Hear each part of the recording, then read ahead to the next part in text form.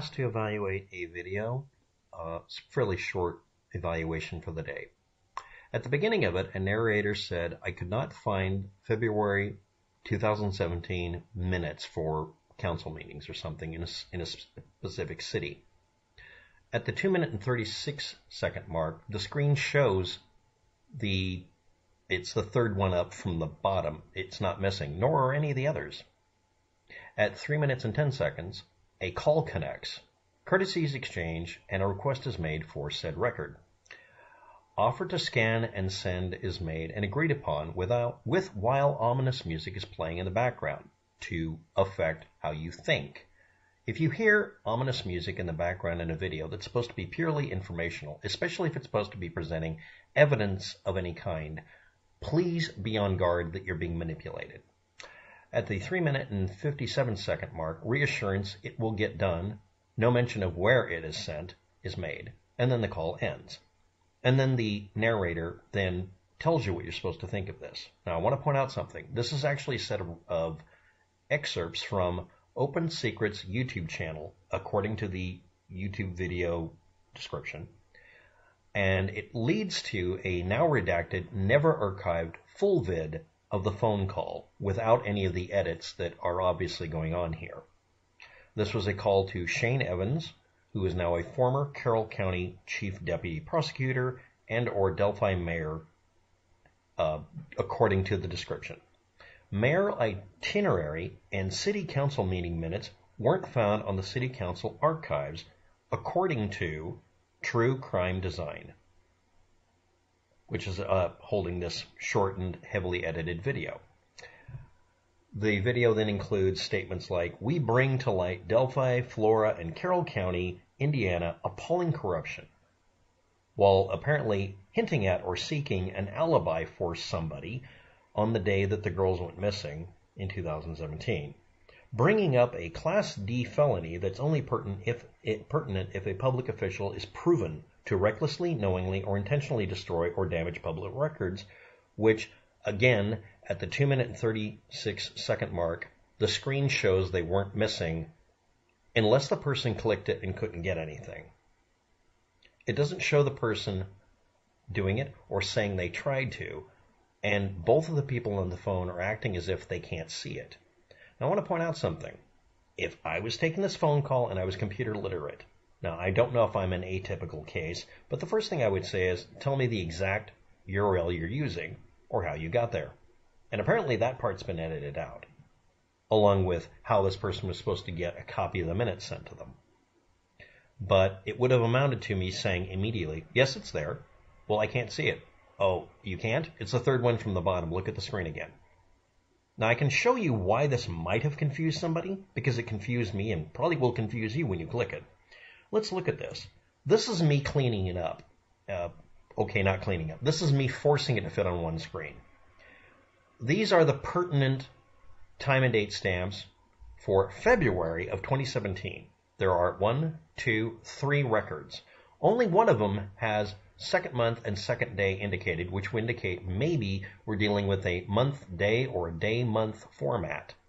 Yes, this is a pet peeve. ISO format says that this has to be the century, year, month, day. ISO format is used by default in most computer file systems. And it doesn't mean anything because the website could have a completely different time and date stamp because the date the minutes were done might be a day before they were uploaded. Okay? All right. But we're seeing some consistency. If you see numbers larger than 12 over on this column, that means this has to be the month. And yes, I hate 2-digit years, so thankfully they didn't use that. But that means this is the month. Okay, so let's look for anything with a 2 in it. Well, there's the 3, and these are called Board of Works minutes. So I look for them too.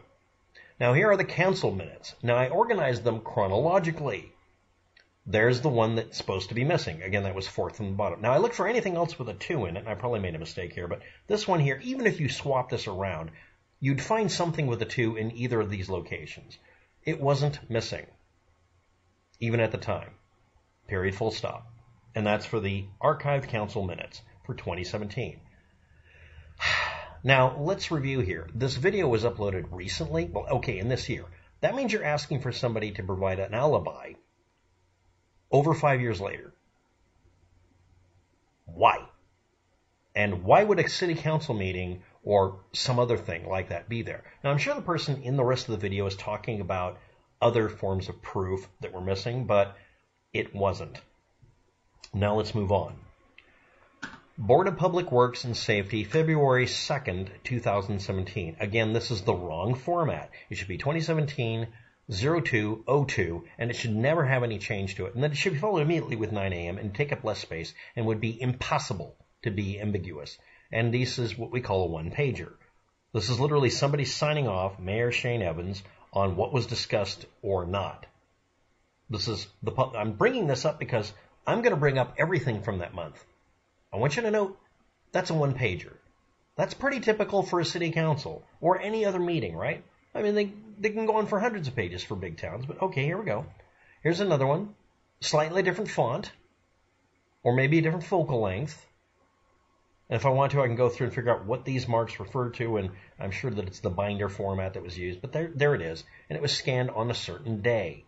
Probably after this, but it could have been done the same day. After these were done and everybody signed it, they uploaded it. And one of the things that for security reasons, you either do or do not include the color of the ink. For security reasons, you're not supposed to upload openly in public a color version of someone's signature because then it can be used to forge checks. But here we go. Here we go with Board of Public Works again. Again, this is dumb, but anyway, February 6th. And again, now we have a 3-pager. There's more stuff that happened. Okay? Now we're going to do Common Council, February 6th, which is not near the time the girls went missing. So why would somebody bring up the word alibi in their description for this subject matter? Okay, hold on. Let me do this right way. I'm going to not dramatically page down. You can pause the video and read it. It's a full screen video.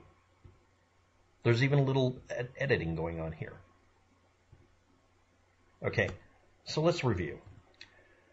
Someone put up a YouTube video with dramatic music, and I'm saying they're witch hunting the mayor. They have a personal axe to grind. They're trying to fuse together the murders in Delphi with murders in another area. Number one. Number two, they're literally dead-ass staring at a screen showing what they say they can't find because apparently, A, it's hard to read. Well, yeah, it was. It's a real jumbled mess. Or B, I don't know it. Next, the original source of this that is now redacted, that was never archived, that would have the unedited version of this so we can see exactly what happened, is missing somehow. Why? It's not being suppressed by the government because then they just shut down everything about it and you'd never hear about this. Nobody would have a YouTube channel. I get flagged for insulting the memory of Adolf Hitler, which is dumb. So everybody can be censored on the internet, okay? The Open Secrets YouTube channel had a video with all of this in it and would answer a lot of questions. Instead, we get an edited version with dramatic music where the person is literally staring at the information they say they can't find. Can't tell if they're trolling or not.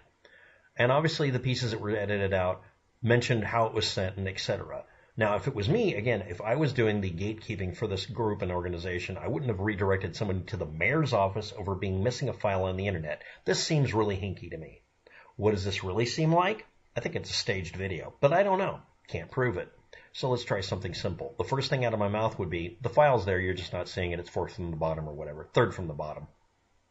Well, I don't see it. Click the one that's third from the bottom and see what it says when you click it. Okay. Oh, there it is. Yes. Anything else? No. Goodbye. I'm sure there were some more questions because not only was it was supposed to be the mayoral itinerary and the city council meeting minutes. They didn't get to the mayoral itinerary, or I didn't sit through the video long enough, because I found the use of dramatic music and the obviousness of this error the only thing that needs to be critiqued. After this critique is responded to, then we'll talk about the rest of the video. But the basis for the video being valid is a person doing something that proves they literally weren't looking at the screen. But then again, this is kind of jumbled up, and I'm not even making it look nice here, but they should organize it by time and date stamps so they wouldn't have confusion. But again, all anybody would have to do if they knew what they were talking about, this is why you hire a geek to do this, is say, yeah, it was the third from the bottom. It's right there. It's not missing. You can click it yourself and print it out. Anyway, that's it. Thanks for watching. Have a good day. Good luck with that. And I don't find that video channel to be very credible anymore. Bye.